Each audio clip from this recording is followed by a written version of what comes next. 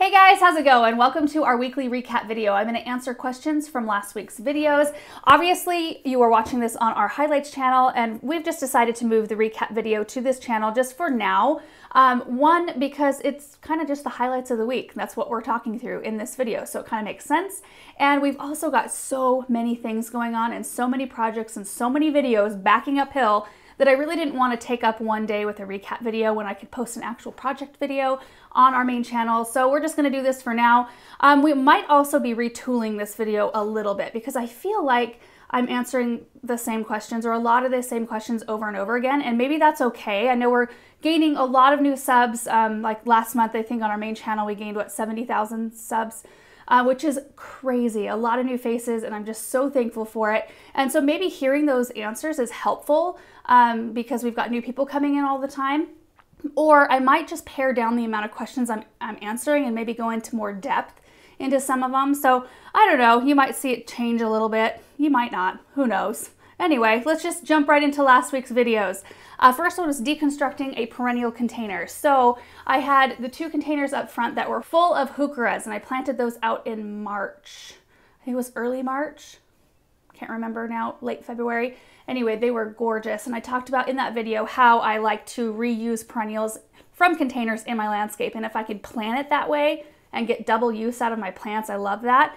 But I don't often show the deconstructing process and planting out, and that's what the video was about. So anyway, Pam said, it doesn't appear that you've used landscape fabric. How do you keep weeds from growing in your landscape? The weeds do grow in our landscape. We do a lot of hand pulling, and we have everything very organized and zoned to where like every area of our garden gets looked at and weeded at least one time every week, and that way it never gets really out of hand. We do spray Bonides burnout on our gravel areas, and we've done a video about that before. We'll link it down below. There's no way we could hand pull weeds that come up in all of our gravel areas because we've got quite a lot. And now with the addition of the new property and like bindweed over there is pretty bad, burnout has been working really well. So anyway, link for that video will be down below. Lee said, how do others handle the fact that the heucheras get a tall, ugly stalk over the years? I find that the new leaves come up from higher up on the stalk and they no longer are so close to the ground. Do you dig and plant lower or cut the stalk off and the plant produces more leaves from the stub? You could do either of those things. So heucheras tend to do that with age, and some varieties will do it worse than others. And there's one of three things you can try, all of which carry a little bit of risk. But you could dig the entire heuchera up and bury it deeper to where you're covering up the bulk of that stalk with more soil. You could leave your plant right in its place and just mound more soil up over that stalk to where it has a chance maybe to root into that soil. That is a little harder, especially if you're overhead watering, because some of that dirt can slough off or slough away. So you have to keep your eye on it. And the other thing you can do is cut the stalk off kind of like real close to ground level, and a lot of times they'll flush back new growth. I think that's probably the riskiest. I've done it though. I've done pretty much all three. No, I haven't done the one where you mulch up or mound up over the stalk.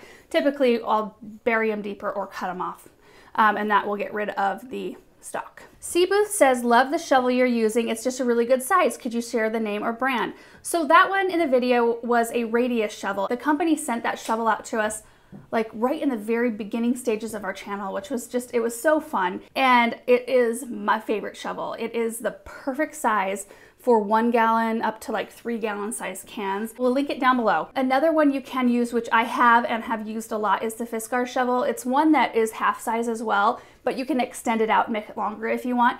The blade size or the shovel size at the bottom is a little bit wider, so it makes it a little bit more versatile for bigger plantings. And we'll link the Fiskars one too, because they both work. Deanne said, thanks to you, Laura, I now have a couple heucheras in my yard and I love them. Is it necessary to cut off the blooms? It's not necessary, you don't have to do it, but once they're done and the blooms are spent, it looks better and cleaner to have them cut off. Carol says, I see a little post at the corner of the garden. Is that used to prevent the garden hose from mowing over your plants? Yes.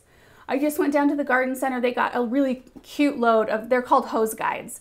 And I kind of strategically place those around. They're really neat looking too. So they're kind of like, they're an enhancement, I guess, to the edge of a bed. They look really pretty, but they also keep my hoses from raking through all my plants. Emma said, what was that at the beginning of the 10-minute mark that you dug up and why?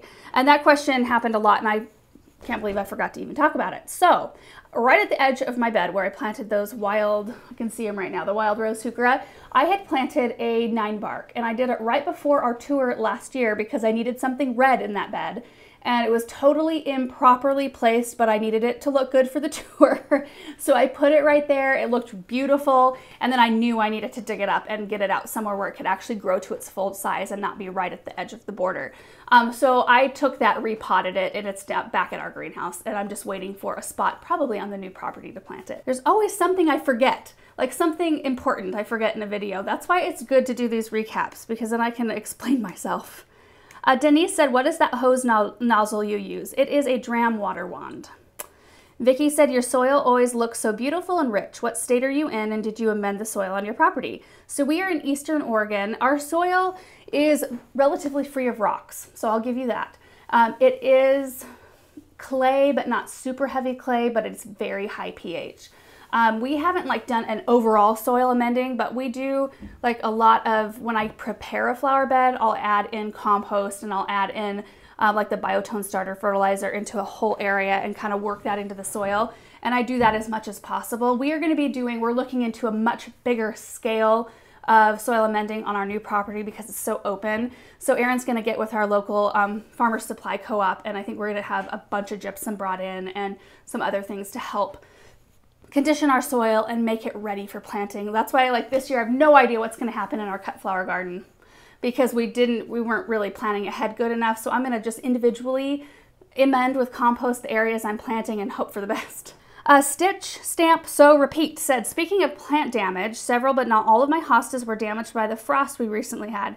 Should I try to remove the damaged leaves or just leave them and see what happens? I would remove the damaged leaves. If you are past the point of having any other freezing temperatures, which I hope you are at this point, definitely remove those and let it flush back. We had kind of the same issue with our hostas a little bit. We had a hailstorm come through last year and just shred our hosta leaves. I talked about it a lot because it was traumatic for me, but we ended up going in and some of the hostas I cut completely off, and it did take a long time for them to recover, but it was better than looking at damaged, shredded leaves. Next video was getting a few projects done, and I did try to remember because it seems like a while ago that I did this video. So I planted a bunch of stuff in flower beds like ridiculous coleus, some strawberries, gomphrena. I planted up the urns on the west side, and I also did some drip irrigation, mending, and things like that. Rebecca said, I know this is off topic, but I was wondering if you and Erin were still planning on attending the Grand Garden Show this summer. The main reason my husband and I bought tickets was to see and meet you, which is just so sweet. You know what, at this point, all the plans are still set. I haven't heard any news yet. We will let you know, though. As soon as we know anything, we will make some sort of an announcement. Glenn said, what if you used pine berries, the white strawberry, in the moon garden for Benjamin? And I just love that suggestion. I think that's a great one because Benjamin loves strawberries. And I think anything I can add like that will just enhance his interest, I guess, in gardening and being out here. He spent so long, the entire time I was watering the greenhouse, which it takes me 30 minutes to do that, I could see him sitting in the vegetable garden, and he was picking off all the strawberries, and he also likes to eat the green ones, which I'm trying to discourage, but hey, if it gets him out in the garden, I'm good with it. So pine berries would be a really fun option over there. April said, I'm loving the way that your moon garden is coming along. Could you please share the name of the white delphinium with us? I cannot find it on the Proven Winners website. Well, Proven Winners doesn't have any delphiniums currently, which they should, but I think the reason why they don't is because the only plants that really make it into the Proven Winners line is because they offer something amazing within that category or within that variety. So it need to be a delphinium that bloomed way longer or bloomed more often or wasn't prone to flopping over when they got huge. So it would need to have one of those characteristics to make it. But the one I have, it's called Guardian White, and I still plant a bunch of them because I love them. So do you mulch before you plant? Sometimes I do, especially if I'm planting a bunch of annuals in an area. It is such a pain to come in with mulch after the fact and try to work it around all the plants without getting mulch all over the plants. So if I can mulch a whole area and then just scoot the mulch out of the way of the hole I need to dig, I would much prefer to do it that way. It's way easier for me. Megan says, how much is your water bill each month? Well, I would hate to know what it would be if we were connected to city water, but we are thankfully on a well. John said, you do a lot of planting, but do you run soil samples to find out if your soil is not suitable to the plants that are not doing well? You know, the only soil testing I've done here is I have a digital pH meter that you can stick in the soil and it'll give you a reading of what pH you have. And I don't know how accurate it is. I think it'll probably get you close, but we've never done an actual soil test. And what was the company's name, Erin, that just sent out? There's a company, Erin's gonna look up the name, that just sent us out a soil testing kit. So I think this is really cool. We'll probably do a video on it. I haven't even opened the box yet. But they send you the kit. You go out into your garden and you get soil samples and you put it all together and put it back in the box, and it comes with everything you need to send it back. You send it back to the company, they run the soil test, and then they send you back the analysis of what your soil's like. Soil kit. It's called soilkit.com. I think so. Soilkit.com? Yeah. We'll link it down below, and I don't know how it works exactly. It's something I'm excited to try, but I think it's such a great option because, you know, otherwise you're either buying a kit at your garden center, which I think that those, again, are probably going to get you pretty close. Maybe they're not as thorough as a full-on analysis. And then the other place that's recommended to go is your local extension office, which, to be honest with you, I didn't even know where ours was for most of my life. So to have an option that's really simple, like it comes to you, you put your soil in it, you send it off and you're done, I think that's really neat, a neat way to do it. Sarah asked, how long do you wait before giving up on a plant like the Japanese maple? I planted one last year and it's just looking terrible this year, but it's such a big plant I don't want to have to let it go. And I'm probably not the best person to ask that because I don't give plants an awful long time to look good, because I get so much enjoyment out of my garden and I want things to perform and look awesome all the time that if it's just not hacking it, I will usually get rid of it. With something like that, and the reason you asked that is because I showed you my Japanese maple and how it's struggling this year. I will usually give it at least a full season. I'll fertilize it, I'll baby it, and then I'll let it come back the next year and see how it does. So, because sometimes they'll flush back brand new the next spring and look really good. I would think it would be fair to give your plant 1 or 2 full seasons after, you know, implementing some kind of new care regimen in terms of fertilizing and making sure that the water is consistent before making a decision to pull something out, especially on something big. Peg said, is that a TP for Benjamin by the gazebo? Yes, it is, and I am planning on getting something planted on that this week, I hope. Boy, I am so behind this week. Like, I have most of my big areas, like right here in front of this sun porch, you know, we have the big flower beds that I usually plant up with annuals, and I do have them planted up with pansies and tulips. The tulip leaves are still bright green. They're not even starting to die back yet, and the pansies are full and gorgeous, and I have a hard time pulling them out, but usually by now I have all of my annuals planted, so we'll see what happens. Diane said, do you cut the runners off the strawberries? MI Gardener says that strawberries will take over a garden if you don't, and MI Gardener is correct. We will be cutting the runners off those strawberries for sure. I already have Japanese anemones in that bed, and it is a chore to keep them contained. I think those run worse than strawberries. N-Spector said, you seem so excited about everything. It's infectious and I really need that now. Hey, I want to ask, did you cut back the blue fescue this season? I think I heard you talking about doing that earlier, and they look more perky than in the past. They look great, and they do look good this year, and I do think it's because we actually cut him back. I don't know what my deal was, but we never cut him back before then. And Erin, have you looked at him lately? I think you would like the look of him better. Really? I mean, you may not like the blue fescue just because I think you're set against it. He's set against it right now. But I think they do look fresh and they look so much better than years past. Red Hot container arrangement is the next video, and in that one I used a beautiful corten steel container from Gardener Supply, and I thought it would look really pretty planted up with warm colors because of the rust patina on that container. And I do really like how it turned out, and I like where it's sitting in my vegetable garden right now. Carol said, I love the pot and the plants you chose to plant in it. Where will this one go? So in the vegetable garden. Of course, I'm wondering if it'll be connected to drip. Well, hopefully, and I completely forgot, and a lot of you guys were asking about that. If it was going to go somewhere else, or if I just forgot to put it on drip. And I just forgot to put it on drip. Some of them slipped through the cracks, but I will just go ahead, since I've got that 1/4 inch black poly tubing, excuse me, I can come up behind the pot with that, and it'll kind of blend in with my black fence, and we'll make sure it's on drip. It just won't come up through the bottom. Carla said, just a question regarding the container. Does the metal heat up in the sun and cause stress to the plants? I've never had that happen. And I think that has more to do with consistent watering than anything else. Caroline said, after using the time-release fertilizer, do you still do the weekly feed of water soluble? Yes, we absolutely do. And I feel like the continuous release for me is more of a backup plan. Like I know it's in the soil, which is really good for the plants. And it's a really slow release, while the weekly soluble is like hit them like quick with some nutrients. And these plants, they are big performing plants and they really are heavy feeders. And I feel like the more consistent you are with the fertilizing like that in that schedule has been really good for our containers. They've done really well in the past anyway with that sort of treatment. Chelsea said, May garden tour, please. Yes, we really should do one of those, Erin, like this week probably. Well, we have to if it's a May garden tour. We only have a few days left. Everything's looking pretty good and fresh, and like the alliums are blooming beautifully still. We still have iris that are in bloom.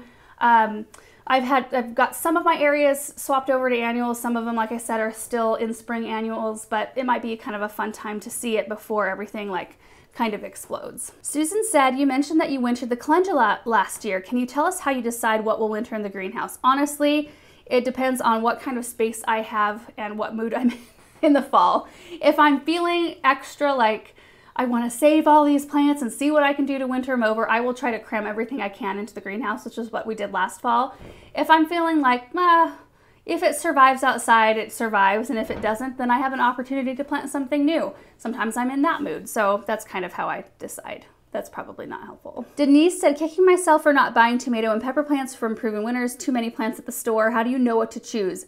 I am also not a great one to ask that question to, because I can't choose. I have 30 some tomato plants in my greenhouse right now because I have a problem controlling myself. And with this new land out here, I just thought, well, I need stuff to fill up my cut flower garden space, and I'll go ahead and plant all my tomatoes out there. So I've got a lot of them waiting. We're waiting for water still in the new property. And as soon as we have that, then I'll have a late start on everything, which is totally fine. Our growing season is pretty long. I'll just be harvesting later than everybody else, but I'll get those all planted out. Amor said, Laura, do you not use coffee filters in the bottom of your pots anymore? I do, but it's typically only for containers like succulent arrangements or fairy gardens, like tabletop sort of things, or inside plants are the only ones I use that on. I don't use them outside, like for my big pots. And Jessica said, have you noticed you've been using way more than normal red blooms? I think you're broken. Love to see the change and you pushing your boundaries. And the reason for this, I think this year, is because I finally have a moon garden and I have an outlet for all of that energy that I have toward that sort of style, which I typically prefer. I like a softer color palette. I love the thought of doing the all white blooms with green foliage, a little bit of blue mixed in there as well. And I think that that's feeding me enough to where it's like allowing me or making me feel like I am interested in trying out other color palettes. And I think also having all of our containers along the fence line look cohesive and they're in my color palette, the color palette I love, I think that's so helpful because it makes me feel like the big parts of our property feel like they're more me. So when I come to like a single container like this, I can go a little bit wild with color, wild for me anyway, and I am really enjoying it. But should have done a moon garden a long time ago, Erin. You would have got your red blooms a lot sooner. Next video was a shade container inspiration. I planted up a beautiful fern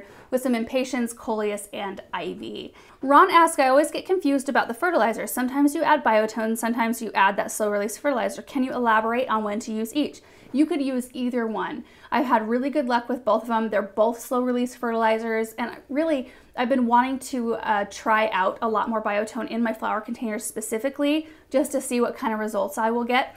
So I've been using both. I used the slow release on some of my containers, the Proven Winners, and then the biotone on others. So it'll be an interesting year just to see how things shake out. Next question, when you winter over that fern plant, what does that mean? Keep it inside over the winter, or could it be kept in a garage?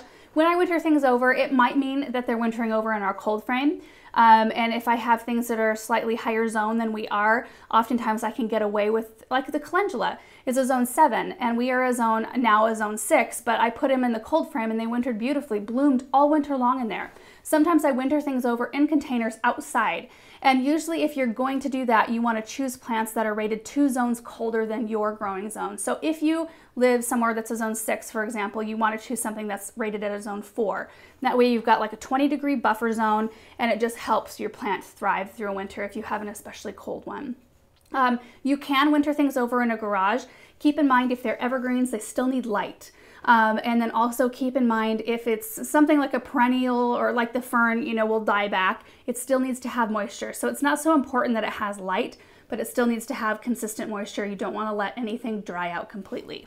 And Yang Sun said, what did you plant with your Japanese maple this year? And there have been the same things in that container since day one. So I planted the Japanese maple surrounded by wee hostas and black mondo grass. And that's what comes back in that container every single year. So I haven't touched it in a couple of years. Mary said, love how the container turned out, but I was totally distracted by the kneeling pad. Is that 2 pads stacked on top of each other or one really cushy one? I think that was 2 stacked on top of each other. It's because one of them is like, well, both of them are getting kind of broken down. We go through them quick around here. I miss my Tomiko kneeling pad so much. It was like a gel kind of one, and it was really big, and it flew out of the back of our truck one day after we did a project, I think at his parents' house, and I couldn't find it. And anyway, they don't make it anymore. So I've been using the foam ones. There is one called, I don't know, it's a really big thick one. And I need to go down to the garden center and pick up a couple more of those because it's like 2 kneeling pads stacked on top of each other, but it's one. That's the best one.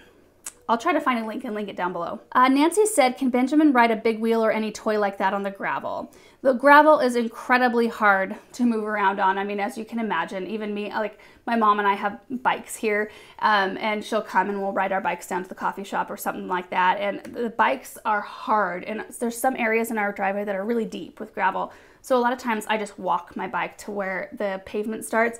Aaron wants to pave our driveway really, really bad. And on one hand, I think it would be nice for Benjamin. He would be able to ride around on his toys and all of that. I am a little resistant or reluctant because I do like the look of gravel. I think it looks soft. I think it's really a pretty look when it's maintained. And I don't know, I feel like pavement has a propensity to make things look more commercial. And I don't know. We'll see what happens. Aaron may get his way. Cindy Bet says, what is the name of the tree behind you? That is a weeping willow. Ellen said, are you not allowed to name any other garden grower except proven winners? Monrovia grows great plants. They do grow great plants. And no, I can talk about or show whatever plants I want. And that's why I use the ostrich fern from Monrovia in this arrangement because I thought it would look so pretty, and I do think it turned out beautiful. I don't think I would actually ever work with a company that wanted to pigeonhole me or like kind of force me to only use their things. It's just that like clearly we work with proven winners a lot. I deeply respect their company, and I do think their plants are really good. And I've been using them long before we ever started a YouTube channel. I'd had quite a bit of experience with especially the annuals from down at the garden center and doing city projects and planting them in my own garden. So I tend to lean toward those plants anyway because they do really well traditionally in our area. Annette said, so if you were leaving the fern and ivy to winter over and the next season just pop in a few annuals again, how do you treat the soil to prepare for the new season with plants already in the planter? What I like to do is scrape off any loose soil that's on the top. So anything that will come up like a couple inches down or so, I will scrape that off. I'll add in some biotone starter fertilizer, just kind of scratch that in, and then I'll add fresh potting soil. It's not a whole lot of potting soil, but it's just a little bit of a fresh start, and then you can recharge your soil with the biotone. Anna said, can you please do an outdoor succulent arrangement? Coming this week, I think, if we get to the project. I'm really excited about it. Next video was planting out perennials I grew from seed. Christine said, thanks for the mini tour and for sharing your garden and work processes. Did you harden off the plants between taking them out of the greenhouse and planting them?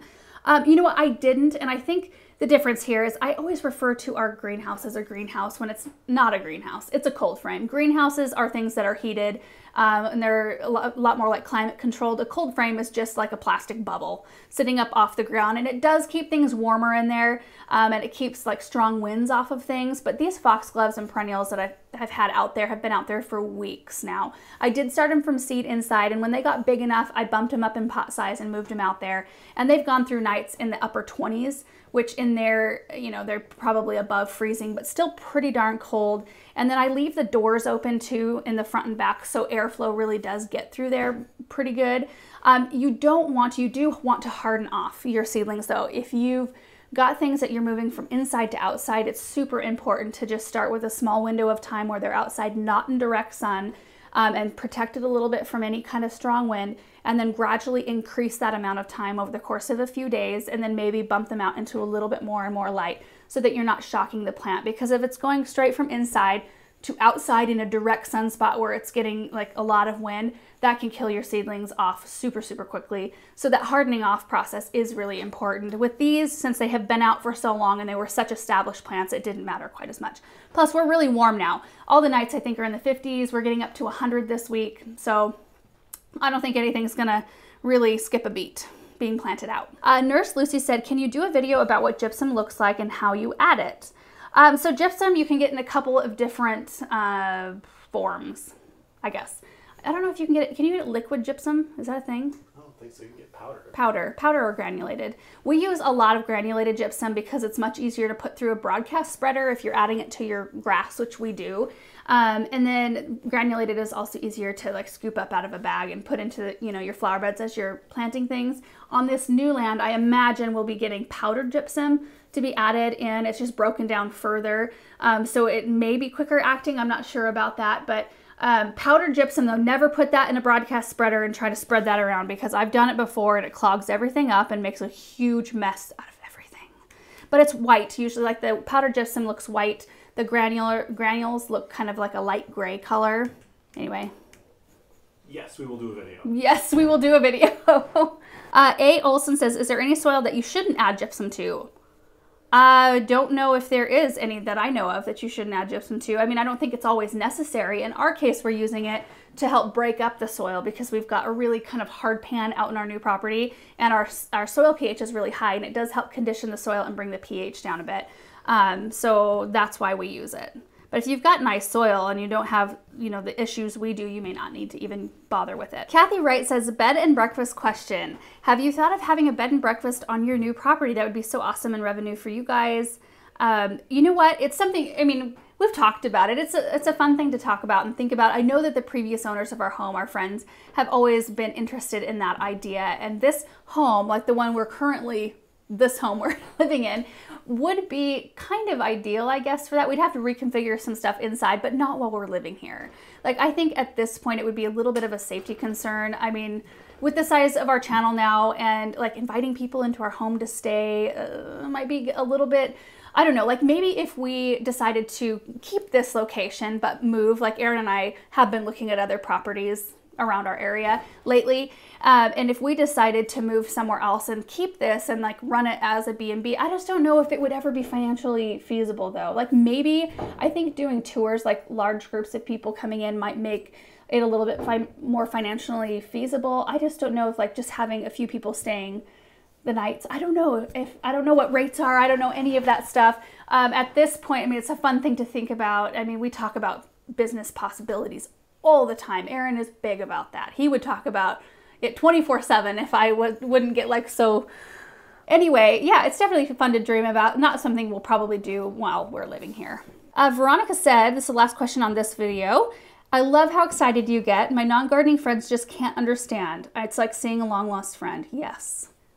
Yes, I'm like, you guys are my people who get excited about plants and gardening and projects. Like, it's so fun. This whole, like the whole community that has been created here is such a positive, fun, encouraging place. And I draw a lot of energy just from seeing you guys excited about stuff and seeing pictures that you share with me and projects you're working on. It's a mutually beneficial relationship, trust me. And the last video this week, colorful container arrangement for a full sunspot. So I just planted up my urns in front of our arbor up here, the Savannah urns from Unique Stone. They're gorgeous. The urns are. And I think the plants are going to be really pretty too. Natalie said, this may sound like a silly question, but is there an expiration date or any rule of thumb in regards to how long you can store bagged soil for? Oh, I don't think so. I mean, I think you could, unless like your bag is full of holes and like getting wet and stuff like that. I mean, you could breed some sort of fungus gnat issue if, you know, you're not storing it properly, but I don't think there is an expiration date on soil. Katie said, why are some salvia annual and some perennial? I thought they were all perennial until I heard about these plain the blues. What are the differences you see? Well, the annual salvias perform all season long. So plain the blues, rockin' blue suede shoes, the fuchsia, there's a couple other varieties. They all get bigger than the perennial type. They a lot of times have bigger blooms and then they bloom all season long. And I think that they're perennial somewhere. I mean, they're what, like zone maybe 9, 10, 11, something like that. Anyway, the other perennial salvias usually have 2 blooms in them a season. Like they'll have 2 bloom times. So like right now my salvias are blooming. Probably a couple weeks we'll be shearing them back and then they'll bloom again later on, like late summer, early fall. So you don't get quite as spectacular of a show out of the perennials, but they do come back every year. So there's the pros and cons between the two. I like to have both in my garden. Both of them are honeybee and pollinator attractors, big time though. Marty said, will the cannas bloom all summer? Mine only bloom for about a month. Yes, the toucan cannas I've noticed. I've grown, well, the toucan red last year in one of my containers, or I think it's scarlet or red or something like that. And then there's one other variety. I did the yellow. And then this year the toucan coral, and mine have bloomed all season long. I just make sure to keep them deadheaded and they look really good all the time. Helen said, is there a ready-made BT product I can use on my petunias? I'd sure love it if there is. You know, you can use spinosad-based product like the Captain Jack's Dead Bug. That's what Bonide will tell you to use for budworms, rather than BT.